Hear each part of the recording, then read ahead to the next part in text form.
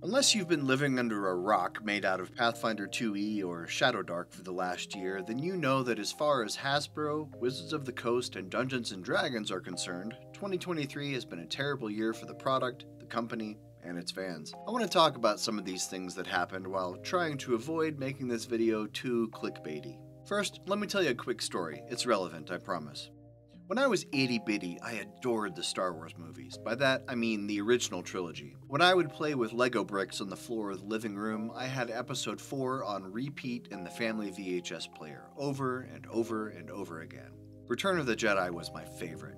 Yes, I know Empire Strikes Back is objectively a better movie, but ROTJ was my jam. Don't at me. Anyway, when the prequels came out, I was still pretty young, but certainly old enough to know a good movie from a bad movie. I was so excited for Phantom Menace.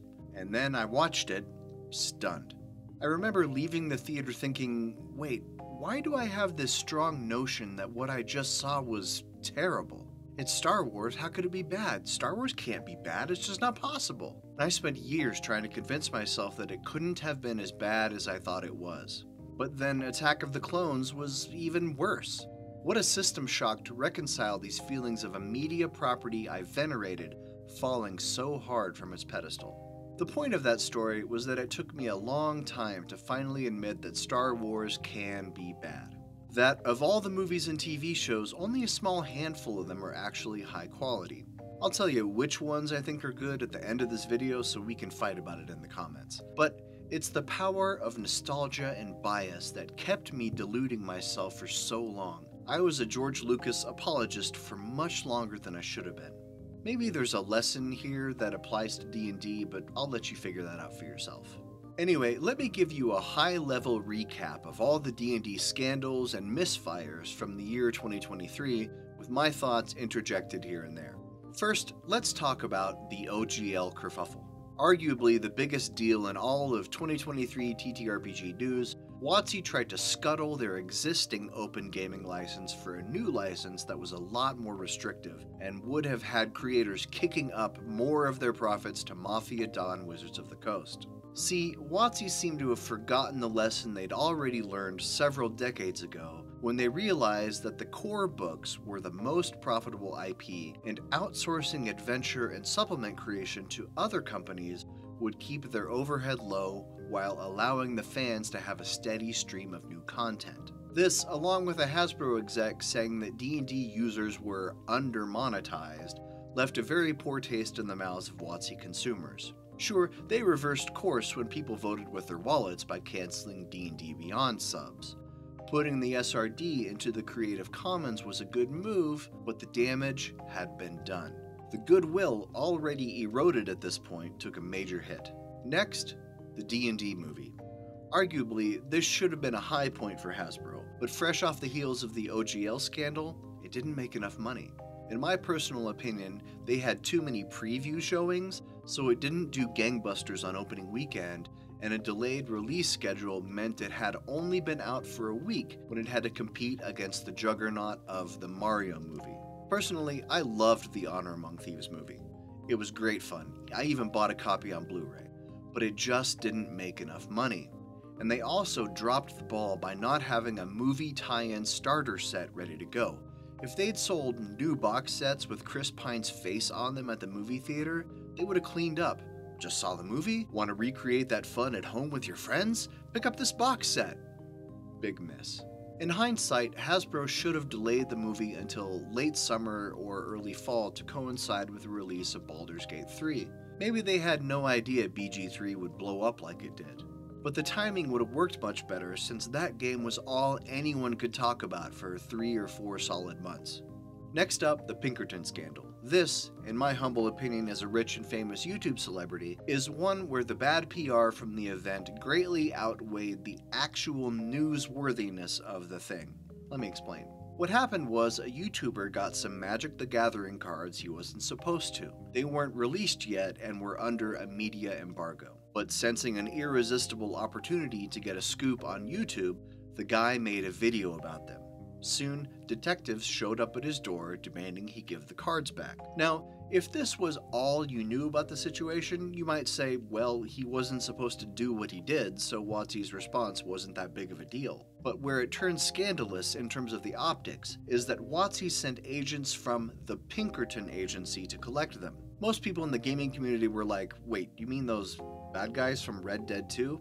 Yes, they've always been a real thing, and yes, they're still around. There were also stories about these Pinkertons behaving badly during the door knock episode, like scaring the guy's wife, etc. As to what truly happened when they showed up at this YouTuber's door, no one actually knows except for the people who were there. But the PR damage was done.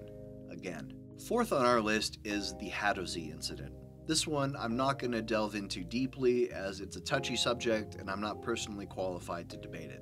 The short version is that Wizards introduced an updated version of a 5e race with simian features and slavery in their backstory, and it made a lot of people uncomfortable. It seemed like a dumb thing to do in the same year that WotC was taking great pains to edit the old core books to use language more inclusive of gender and to remove words like savage and also be more considerate around depictions of mental health. The next controversy was over AI art. Using AI programs to generate art became a newsworthy item in late 2022 and has been the topic of heated, mouth-frothing debate ever since. Personally, I'm of the opinion that it doesn't really matter how we feel about AI, it's inevitable, and resistance is futile like the Borg. Pretty soon, authors like me will be out of business when AI could write full novels indistinguishable from human prose. It's only a matter of time. Anyway, Wizards released a book called Bigby's Glory of the Giants in the fall of 23. This book contained at least one piece of AI-generated or AI-assisted art, which eagle-eyed viewers spotted because some elements didn't look quite right. At least in its current state, AI does not do hands or feet well, and something about an image tipped off internet sleuths. WotC said, "Don't blame us, we didn't know, it slipped through," but due to the amount of prior damage caused to all the public goodwill, nobody really cared that it was an accident. Just another example of WotC doing bad. Next is a small thing, but this year D&D launched a free ad-supported streaming channel. 24/7 D&D programming sounds cool, but I found it terribly difficult to even locate the damn thing online. That's because I was using Freevee, which had no search function on the TV app, and I had to scroll through dozens of other channels just to find the D&D channel. I later learned it was a lot easier to locate the channel on Plex, but by then I'd stopped caring. The thing is, no one seemed to be talking about this channel. It was non-news within a couple days of release. Why didn't they just put these new shows on their YouTube channel or Twitch? What's so great about this old tech of a live television platform? Come on, boomer. The seventh sin of the Wizards of the Coast was the Book of Many Things printing. This wasn't anything nefarious, but the company had to basically halt printing on the Book of Many Things physical product because it failed quality standards. I've seen a couple of YouTube videos of people who got advanced copies, and yeah, they're not great. The card edges are all janky and not uniform. In hindsight, this would have been an actual scandal if they had gone ahead and shipped all these crappy products. But in this case, it's just a misfire for a company who is already in need of serious PR plastic surgery. Finally, the worst of the bunch was the layoffs. Now look, I'm a grown-up, and I understand that this is just how capitalism works. When a public company misses their projections, massive layoffs make Wall Street happy. It makes the shareholders feel like the company is being proactive to get leaner, like they're taking it seriously. That doesn't make it right, and firing 1,100 people right before the holiday season feels especially cruel. And I've seen lots of people taking serious umbrage with the CEO's exorbitant salary and benefits package.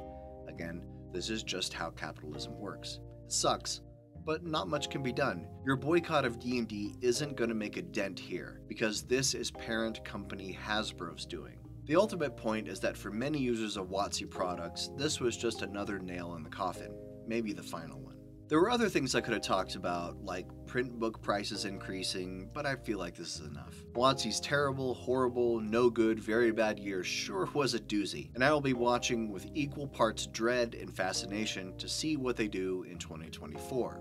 Oh, my favorite Star Wars? Sure, let me break it down for you. Number 1, Return of the Jedi. Number 2, Empire Strikes Back. Number 3, Star Wars Episode 4. Number 4, Andor. Number 5, Rebels, especially seasons 2 through 4. Number 6, Rogue One. Number 7, The Force Awakens. Number 8, The Last Jedi, which I actually thought was awesome. Then 9 through Infinity, everything else which is basically forgettable. Yeah, even The Mandalorian was forgettable. It just wasn't that great. Okay, that's all. Have a great New Year's, and we'll see you on the other side.